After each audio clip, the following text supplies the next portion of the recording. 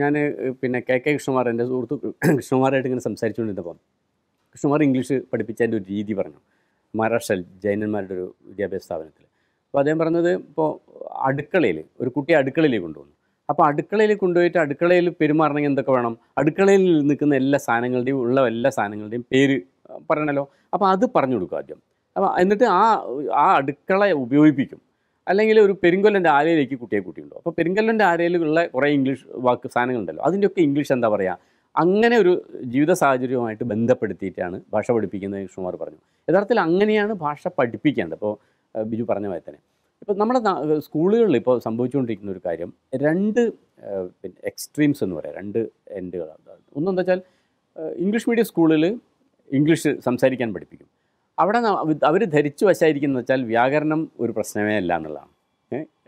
അതുകൊണ്ട് എന്താ വെച്ചാൽ ഇംഗ്ലീഷ് മീഡിയം സ്കൂളിൽ കഴിഞ്ഞിട്ട് +2 വരെ വന്ന ഒരു കുട്ടിക്ക് എന്തും അവൻ പിന്നെ സംസാരിക്കാൻ പഠിക്കും, എങ്ങനെ വേണേൽ സംസാരിക്കാം. പക്ഷേ കുറച്ചുകൂടെ ഒരു ഉയർന്ന തലത്തിൽ ഒരു ഇൻ്റർവ്യൂവിന് അറ്റൻഡ് ചെയ്യുമ്പോൾ അല്ലെങ്കിൽ ഒരു പിന്നെ പ്രസൻറ്റേഷൻ തയ്യാറാക്കുന്ന സമയത്ത് ഉപയോഗിക്കാനുള്ള ഭാഷ മിക്കവാറും കുട്ടികൾക്ക് കിട്ടുന്നില്ല. കാരണം അതിൻ്റെ ഒരു ഗ്രാമർ ഉണ്ടല്ലോ, ആ ഗ്രാമർ ചിലപ്പോൾ അവർക്ക് കിട്ടുന്നില്ല. മലയാളം മീഡിയത്തിൽ എന്താ ചെയ്യുന്നത് വെച്ചാൽ ഗ്രാമർ എന്നുള്ളൊരു ഭൂതത്തെ പേടിച്ചിട്ട് കുട്ടികൾ മിണ്ടുകയില്ല.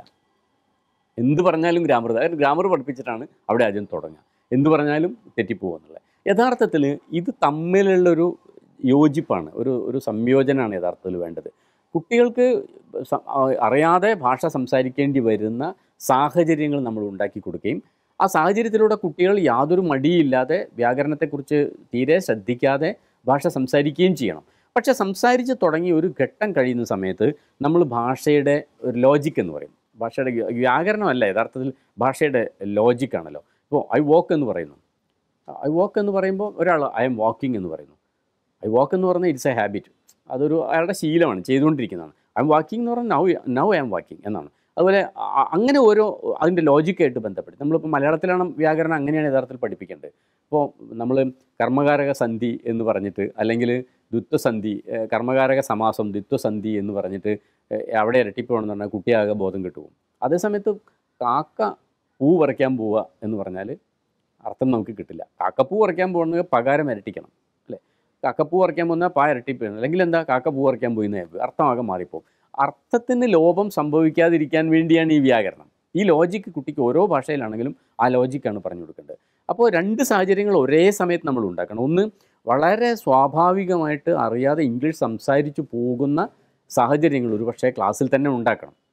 പിന്നെ ആ കുട്ടിയെ പരിചയപ്പെടുത്താൻ വേണ്ടി പറയുന്ന സമയത്ത്, അല്ലെങ്കിൽ കുട്ടി ഇന്ന് കഴിച്ച ഭക്ഷണത്തെക്കുറിച്ച് ചോദിക്കുമ്പോൾ, അല്ലെങ്കിൽ പിന്നെ എന്താവാനാണ് ആഗ്രഹം എന്ന് ചോദിക്കുമ്പോൾ, അല്ലെങ്കിൽ ഏറ്റവും നിങ്ങളുടെ കൂട്ടുകാരൻ ആരാണെന്ന് ചോദിക്കുമ്പോൾ, അല്ലെങ്കിൽ കഴിഞ്ഞ ആഴ്ച എവിടെയാണ് യാത്ര പോയത്, ഇങ്ങനെ ഓരോ സാഹചര്യം ഉണ്ടാക്കിയിട്ട് കുട്ടിയെ കൊണ്ട് നിർബന്ധിച്ചിട്ട് സംസാരിക്കാനുള്ള ഒരു സാഹചര്യം ഉണ്ടാക്കണം. ആ സംസാരിക്കാനുള്ള സാഹചര്യത്തിൻ്റെ കൂടെ തന്നെ അതിൻ്റെ പാരലായിട്ട് വ്യാകരണം കുട്ടിയേക്ക് ഒരു എന്താ പറയുക, ഒരു വലിയ വിഷമം തോന്നാത്ത തരത്തിൽ വ്യാകരണം തെറ്റി ഉപയോഗിച്ച അർത്ഥത്തിന് ഇന്നതാണ് ദോഷം സംഭവിക്കാറുണ്ട്. ഇത് രണ്ടും ഒരുപോലെ നടത്തേണ്ടതുണ്ട്. ഇപ്പം നമുക്ക് സംഭവിക്കുന്നത് 4ാം ക്ലാസ് മുതൽക്ക് നമ്മൾ 5ാം ക്ലാസ് മുതൽക്കൊക്കെ തന്നെ ABCD ഒക്കെ പഠിപ്പിച്ചു തുടങ്ങുന്ന ആളുകൾ പോലും വ്യാകരണം ഏതൊക്കെയോ തരത്തിൽ നമ്മൾ പല കാലത്ത് പഠിക്കുന്നു.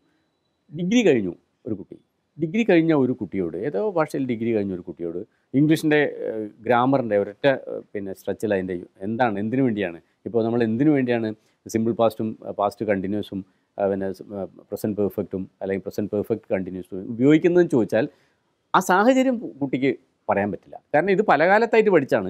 ഈ പഠിക്കുന്നതിൻ്റെ ഒരു സാഹചര്യത്തിൽ പോലും SSLC എക്സാമിനേഷന് തൊട്ട് മുമ്പ് പോലും അതുവരെ പഠിച്ച ഗ്രാമർ അല്ലെങ്കിൽ ഇംഗ്ലീഷ് ഗ്രാമറിനെ ഒരുമിച്ച് ഒന്ന് കാണാൻ കുട്ടിയോട് ആരും ആവശ്യപ്പെട്ടിട്ടില്ല.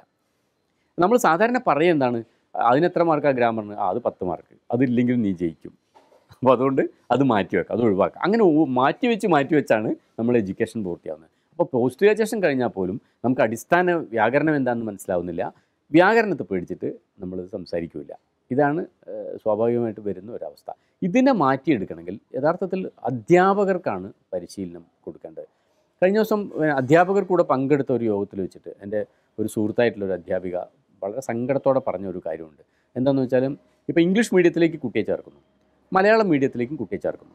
മലയാളം മീഡിയത്തിൽ ഞാൻ ചെന്നിട്ട് ഒരു സയൻസിൻ്റെ ഒരു സാധനം പഠിപ്പിക്കുമ്പോൾ അതിന് ഒരുപാട് ഉദാഹരണം പറയുന്നു, വീട്ടിലെ ഉദാഹരണം പറയുന്നു.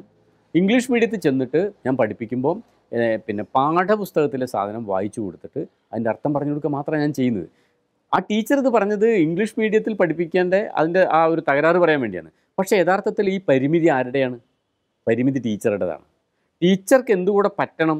ഇംഗ്ലീഷ് മീഡിയത്തിൽ പഠിപ്പിക്കുന്ന കുട്ടിയുടെ അടുത്ത് പോയാൽ ഇംഗ്ലീഷിൽ ഇതിന് പറ്റിയ കഥയുണ്ടാക്കി പറഞ്ഞു കൊടുക്കാൻ പറ്റണം.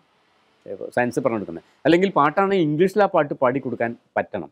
അതിനുള്ള ഹോംവർക്ക് ടീച്ചർ ചെയ്തിരിക്കണം, അല്ലെങ്കിൽ അതിനുള്ള പരിശീലനം ടീച്ചർമാർക്ക് കൊടുത്തിരിക്കണം.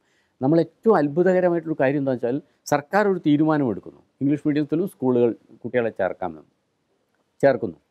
8 ഡിവിഷനുള്ള സ്ഥലത്ത് 6 ഡിവിഷൻ ഇംഗ്ലീഷ് മീഡിയവും 2 ഡിവിഷൻ മലയാളവും. ഈ 2 സ്ഥലത്തും ക്ലാസ് എടുക്കുന്ന ഒരേ ടീച്ചർമാരാണ്.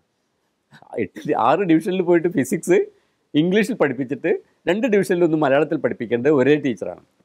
മാത്രമല്ല, അതിനേക്കാട്ട് അത്ഭുതകരമായിട്ട് കാര്യം, ഈ ടീച്ചർക്ക് കുട്ടികളെ ഇങ്ങനെ ചേർക്കാമെന്ന് പറയുന്നു, അത് രക്ഷിതാക്കൾ കൊണ്ടുവരുന്നു, കുട്ടിയെ ഇംഗ്ലീഷ് മീഡിയത്തിൽ ചേർത്തുന്നുള്ളതല്ലാതെ ഈ അധ്യാപകർക്ക് ഫലപ്രദമായിട്ടുള്ള യാതൊരു പരിശീലനവും ഇതിനു വേണ്ടി കൊടുത്തിട്ടില്ല എന്നാണ്.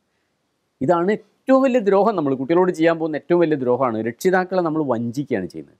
ഇംഗ്ലീഷ് മീഡിയം എന്നൊരു ബോർഡ് വെച്ച് നമ്മൾ സർക്കാർ സ്കൂളിൽ ഇംഗ്ലീഷ് മീഡിയത്തിന് വേണ്ടി കുട്ടികളെ ചേർക്കുമ്പോൾ സ്വാഭാവികമായിട്ടും രക്ഷിതാക്കൾ പ്രതീക്ഷിക്കുന്ന എന്താണ്? അത് പഠിപ്പിക്കാൻ ആവശ്യമായിട്ടുള്ള പരിശീലനം ലഭിച്ച അധ്യാപകർ അവിടെ ഉണ്ടാവുന്നതാണ്. അവിടെയുള്ള അധ്യാപകരൊക്കെ വളരെ മിടുക്കന്മാരാണ്, പരിശീലനം സിദ്ധിച്ചവരാണ്.